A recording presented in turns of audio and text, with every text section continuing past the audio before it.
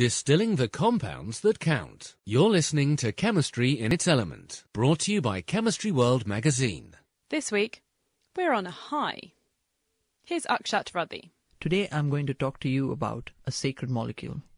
It is found in what the Hindus once called the food of gods, or as we know it today, cannabis. Tetrahydrocannabinol, or THC as it is abbreviated, is the psychoactive substance in cannabis, which is also known as weed, marijuana, ganja, hash, pot, Mary Jane, or the various other names that people have given it. Although the first known use of cannabis goes back about 5,000 years, this molecule was first isolated and characterized only in 1964. Cannabis is a genus of flowering plants that contain THC, are native to Central and Southern Asia, and find their first reference in the Hindu Vedas in 1500 BC. And yet, cannabis as a euphoriant finds mention in Roman literature only in AD 160, and its widespread use in Northern Europe, surprisingly, did not begin until the 1780s. THC's effects come from binding to the cannabinoid receptors CB1 in the central nervous system and CB2 in the immune system. Partial activation of CB1 leads to its psychoactive effects. These receptors are involved in a range of physiological functions, from memory retention to blood pressure, controlled by endocannabinoids.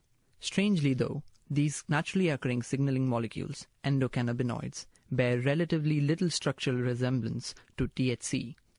They are mostly derivatives of arachidonic acid, a long-chain polyunsaturated fatty acid, whereas THC is an aromatic terpenoid containing 3 rings. People who have used any of the derivatives of cannabis have been exposed to its multiple effects, one of which is appetite stimulation, or better known as the munchies.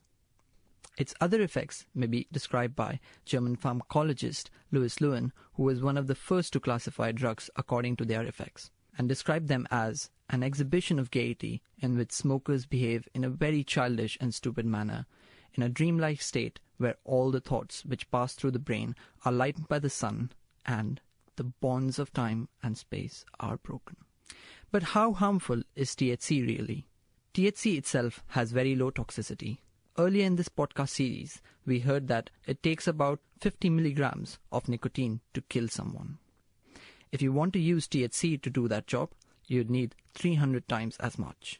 It is estimated that to achieve fatal concentrations of THC, one may have to smoke around 680 kilograms of cannabis in under 15 minutes. Little wonder there are no documented human fatalities from a THC overdose. To study the effects on humans, the inmates of a US prison were given marijuana in 1944. The researchers concluded that marijuana is not a drug of addiction when compared to morphine, and if tolerance is acquired, it is of a very limited degree. Furthermore, those who have been smoking marijuana for a period of years showed no mental or physical deterioration that could be attributed to the drug. THC itself does have medical uses. It has shown anti-proliferative activity to certain types of brain tumor and prostate cancer cells. Synthetic THC, called dronabinol, and its analog, nabilone, have been used for many years in the US and Canada to treat vomiting and nausea induced by cancer chemotherapy. When taken in conjunction with other drugs, cannabis has been shown to alleviate some symptoms of multiple sclerosis and arthritis, which led the British Medical Association to recommend legalization of cannabis in 1997. However, courts in the UK and the US have proven unsympathetic even when the governments of Netherlands, Canada, New South Wales and Australia have relaxed their rules governing the cultivation of cannabis for personal medical use. Part of the reason for this is the multitude of other compounds present in cannabis smoke, some of which could be harmful. Another reason is the large amount of cannabis you would need to smoke to get a therapeutic effect rather than just a high. But that hasn't stopped companies from trying to develop medicines based on pure THC. Sativex, a mouth spray produced by GW Pharmaceuticals, has been approved in Canada since 2005 and was approved in several European countries earlier this year. It contains THC and cannabidiol to help alleviate symptoms of multiple sclerosis. Whichever way the legalization debate goes, If you don't have a chance to legally try marijuana, maybe these words by the French poet Charles Baudelaire will give you all that experience. External objects have monstrous appearances. Sounds have a color. Colors have music. Musical notes are numbers. And you solve with frightening rapidity prodigious arithmetic problems.